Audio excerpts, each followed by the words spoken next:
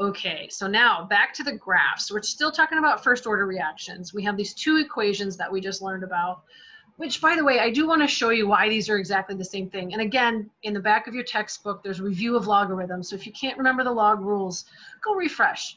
It's a handy thing to know. All right, so the way that this works is there's a rule of logarithms that says, so effectively, if you integrate this, you're going to get this equation.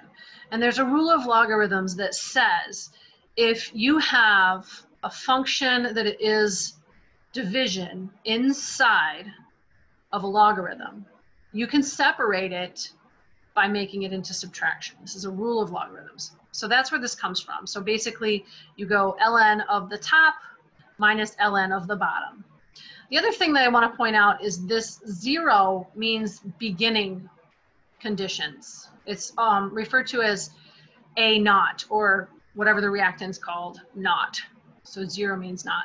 That's your starting concentration, right? This is the concentration after some amount of time has elapsed, however much time. And the time goes here. So like, say we have a reaction that I start out with 1 molar. That goes there. And I let it go for 5 minutes.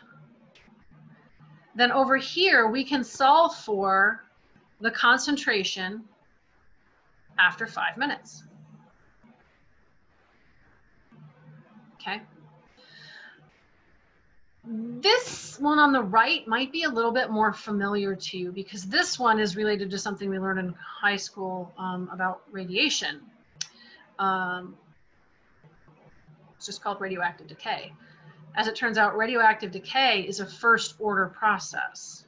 So if I double how much stuff is there, I'm gonna double the length of time it takes to react, basically. Okay. So when we plot the 0 order graph, A versus time, we find that it is not linear.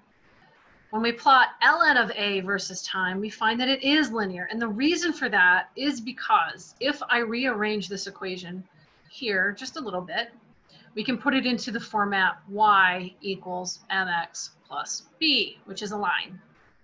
So the way to do that is you just add ln of whatever you started with to both sides.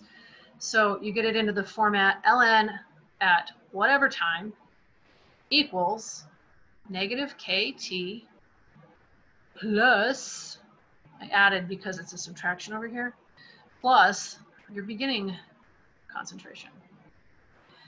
So that has the format y equals mx plus b, which means on the graph, y is concentration across all possible times. M is negative k again, which is why that's a decrease, all right? And let's see, I need a new color. X is time. And of course the intercept, the B, I hope you see it by now, the B is your initial concentration. So when we look on this, this is where we started at, that's our initial concentration. And you can use this graph to find the concentration at any time. Very, very handy. You can just plug in whatever your time is here in your equation and find ln of A, and then you can undo the logarithm. So that's first order reactions. They're really common and it's really important to understand those. Okay. Here is an example. So the half-life equation, it comes from, this is one that you're provided with on your formula sheet in high school chem, but it comes from that integrated rate law. And they don't go over that because as soon as you say calculus to high school students, most of them run away. But this is why scientists need calculus, one of the reasons, one of many reasons. So here's what we're going to do. Here's our equation, okay? ln at any time, and this just comes from integrating k equals, or rate equals k times a. This is all inside of that logarithm, by the way. I know it's kind of sloppy, but so we have this equation. And what we're going to do is it says substitute where a at t1/2, so t1/2 is the time it takes for half of the sample to decay. So that's what we call half-life. You can think of it as half of a sample to react, but in the case of radioactive decay specifically, it means it's changing the nuclear structure. All right, so what we're gonna do is say this is T1/2, which means that our time, our concentration has to be the same, our concentration at time T1/2, right? So these subscripts are the same. It's important to know that this definition for half-life applies mathematically. So the concentration after one half-life is equal to half of what you started with. So here we go. Here's our substitution. If this is true, oh, that's not crossing that out. What we end up with is half of the initial concentration divided by the initial concentration.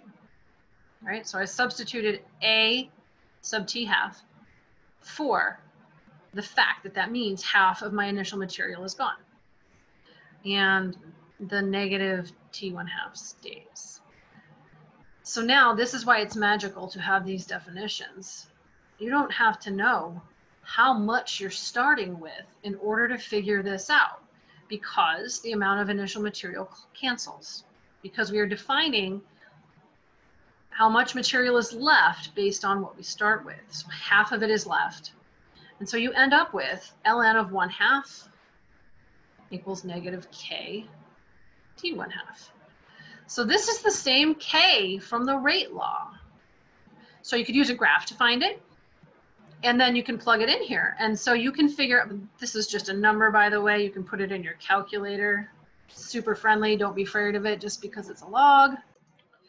In fact, some places don't even tell you that it's actually a logarithm and they just give you the value. So I'll do that over here.